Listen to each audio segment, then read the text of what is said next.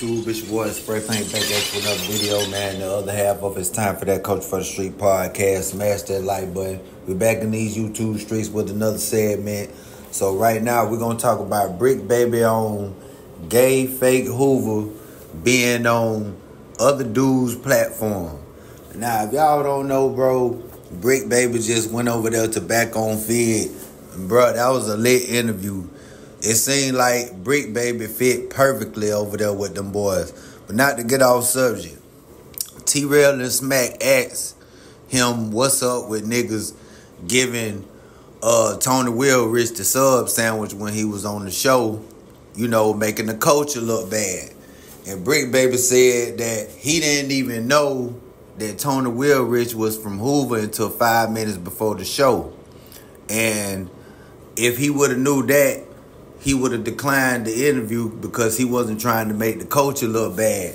But the main person was behind this whole interview was Poetic Flacco. Y'all know Flacco is the most instigating civilian I ever seen. Every time he make a segment, he always talking about it's a crazy war going on and people finna die and all this. Y'all know how he be exaggerating. But anyway, he was like, yeah, Flacco was the one that set it up, and his motive was to tell Tony Wilrich that he wasn't no Crip, and tell him, you know, if that's the case, if you feel like you from 52nd, why don't you go over there on Hoover Street on 52nd and knock on the G Homer house door and see will they accept you? And, you know, basically he told him, you know, he told him that at the end of the show. I got to give him that. He let him say how he, you know, was introduced to it and everything else. And at the end of the show, you know, that's when Bricc baby went to telling him, like, bro, you ain't from the culture, so, you know, you need to stop doing, you know, saying that you from Hoover. But anyway, like I was saying, I was happy to see these two group of black people that been crashing out on each other for years, getting along like grown folks, you know what I mean? And like I said, Bricc baby fit perfectly over there with them boys. They was vibing.